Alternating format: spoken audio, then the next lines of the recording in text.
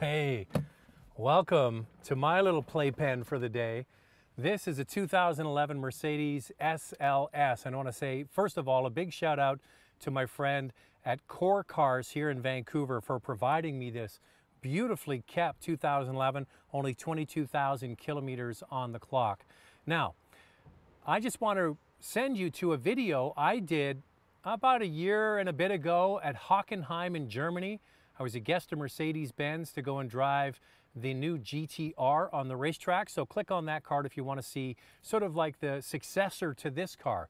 So let's get into what this is. This car was only in production for about 4 to 5 years, and they sold these cars as really an exercise in design and performance. It's a grand touring car. But what it really is a piece of art. And the Gullwing doors is reminiscent of one of the most beautiful and most collectible Mercedes, the Gullwing 300s from the 50s. So they decided to come out with a car that captured that essence, but they also wanted to capture the performance that they had with the SLR McLaren car that came before it. So this is a time capsule in the early 2000s, and I don't think we're going to see it replicated again. So are these going to be collectible because of these doors and this look in the long run? Absolutely. So the one you see here, as I mentioned, 2011, it's got a 6.2 liter V8 under the hood, even though it says 6.3 on the side. Mercedes did that for a while. And then you have this beautiful long hood. And what I want to point out to you is you see where the wheels are, and then you look under the hood and you see where the engine is. The engine is actually aft of the wheels, meaning that the center, the weight of this vehicle is between the wheels. The transmission is in the back of the car. So there's a drive shaft, a carbon fiber drive shaft that connects the engine to the 7-speed dual clutch in the back. This was also the beginning of dual clutch transmissions. This one is a Getrag unit. But really what this is, let's just call it what it is. This is sex on wheels.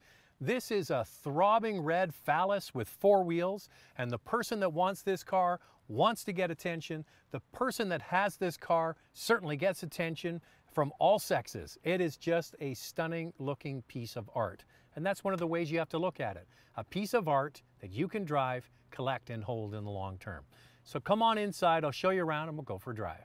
Okay, the doors, I have to say, I have cracked my head on them about 3 times. Now, that's just going to take a while to get used to. So it's something you have to, you stand up and you're like, oh crap, you bang your head. I didn't catch it on video. You have to slide into this car kind of with your butt first, and then pivot your legs over. It takes a little practice too, but you get used to it. Trust me, if you own this car, you'd be quite happy to, put up with cracking your head once in a while and sliding in and out of it. All right, so that's how you bring the doors down. They're not electric, they're manual, and opening them the same way. You push up, okay? So that's really cool. A real superhero kind of car. Now the rest of this interior is of the generation, meaning that this is what you got with Mercedes-Benz cars, and it really isn't that different from what else was offered in the family at that time. Steering wheel used from other Mercedes cars, the instrument cluster, the same kind of thing. This one has 22,000 kilometers on it. Now the screen is kind of quaint and small, but it's of the generation. You don't get the big MBUX you get in today's cars, but it does have all the connectivity. It has the command control system that was, as I mentioned, of the era. So you get phone connectivity, navigation, those sorts of things. In the center, you get a similar center console that you would get to other vehicles in the Mercedes family. It's below that when you get to the shifter and the controls to the left, that they switch things up. And these are the drive modes. There's a rotary switch there for comfort, sport, sport plus, and manual. Start, stop, you get the traction control, you can lift the spoiler up and down, and you can hit the AMG button. The inside of this car is beautifully finished.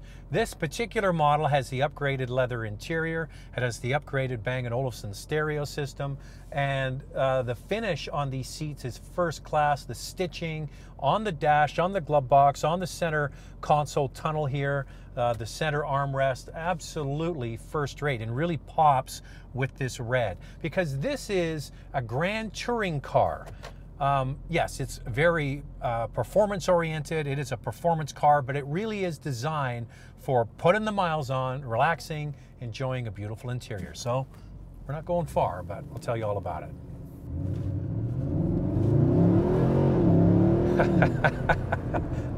That's in sport. You know what? This is a lot of fun because it just looks so damn cool, even from the driver's seat. You get this big, long hood. As I mentioned, it's a phallus on wheels. It's an extension of your male anatomy shooting down the road and making you feel like you're important, because under the hood is a 6.2 liter 32 valve hand assembled V8 engine in Affalterbach in Germany. So you have one guy who puts the engine together. His name placard is actually on the block for everybody to see. I have been to the facility where they make these engines, and it's pretty cool. It's actually a small town in the rural countryside of Germany, which is where they make these engines. Then they take that and they plop it in an aluminum, for the most part, all aluminum structure. There is some steel in the A-pillar here and in the roof to, work with those gullwing doors, but for the most part, this is an aluminum car. It's got 563 horsepower and 479 pound-feet of torque. Now, the newer Mercedes-Benz AMG cars can get more power than that, but it's the combination of a willing soundtrack, a willing engine, and a good transmission. This has a dual clutch. Mercedes was sort of anti-dual clutch, and many of their performance cars, they had a classic torque converter setup, but this has a dual clutch. It's a 7-speed unit, and it's working just fine. It's especially happiest in the manual mode. You put it in manual, use the flappy paddles, and you get a rewarding experience. What I find interesting about this car is it's immensely comfortable. Man, this thing is comfortable. It has the Mercedes-Benz appeal, which is a comfortable, luxurious car, but also all of the go that you want from an AMG car. And that's where Mercedes-Benz really shines with their AMG cars. They can be sedate, comfortable, luxurious, and then you put them all the way up to their most aggressive settings, and they can be real road monsters. And that's what this car is. It's the kind of car you would own and you would buy and you would drive, and you could, either just enjoy the looks and the aesthetic, or you could really beat on it and have some fun. Another car that reminds me of this is the BMW Z8 or the Z8 that came before this car. And that too was another beautiful example of design. They used the M5 running gear, put in that beautifully classic designed Roadster, and Mercedes has done the same thing with this. They've taken what they know how to do really well and turn it into a classic shape. This is a timeless design it looks sexy in 2011, it looks sexy in 2020. Trust me, sex appeal never goes, you don't have to bring sexy back. You got this, you got sexy forever. Now, there was also a convertible made out of this model, not nearly as desirable. It was the same with the Gullwing 300s back in the 50s. Those cars are around and they're really quite collectible. Our Prime Minister in Canada has a 300 convertible, but it's the Gullwing that everybody wants. That's the design that gets people excited, and it always will. So this car, brand new in the Canadian market, was around $260,000. There's a few extras on this. It has a special paint color.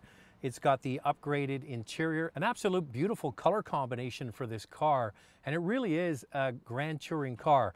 Once again, thanks to corecars.com or For Motorcars, you can check out the listing for this on the website at any time, and all the other cool cars they get there as well. So this is really neat because this car, brand new, was expensive, and I guarantee you, as we go through the decades, they're not going to go down much, if at all, in value. They're going to go up in value, mostly because of this.